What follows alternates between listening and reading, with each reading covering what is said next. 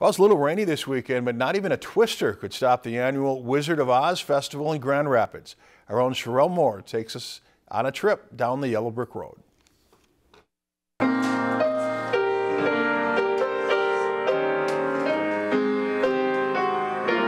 Land of Oz is consistently brought to life every June, thanks to the annual Wizard of Oz Festival in Grand Rapids. It serves as a way to not only celebrate the classic film, but to also commemorate its star, Grand Rapids girl Judy Garland.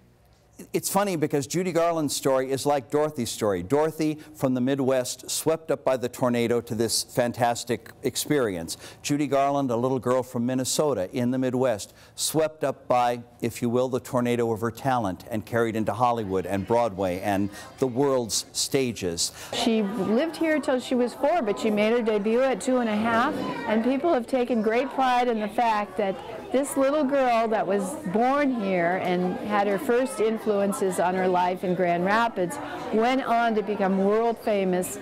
The festival lasts 4 days and is always filled with fun events from movie nights to exclusive memorabilia tours. We had a program on news clips from 1989 all the way up to 2003 showing the events that happened all over these years when we had 13 Munchkins in Grand Rapids and we had 20,000 people show up for parades and events. The Wizard of Oz Festival has been going on for decades now, and fans come from all over the world to partake in it. You can stroll through Judy's house and even learn some trivia. Or you could even take your own stroll down the yellow brick road.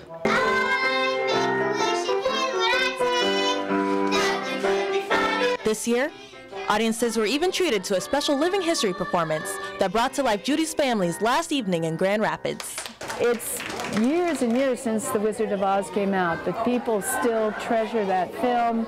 They treasure her singing. They've been inspired by her. People whose hearts have been broken have been lifted up by the joy that she gave them. Reporting in Grand Rapids, Sherelle Moore, Lakeland News. The festival is always held in June to commemorate Judy Garland's birthday. If you enjoyed this segment of Lakeland News, please consider making a tax-deductible contribution to Lakeland PBS.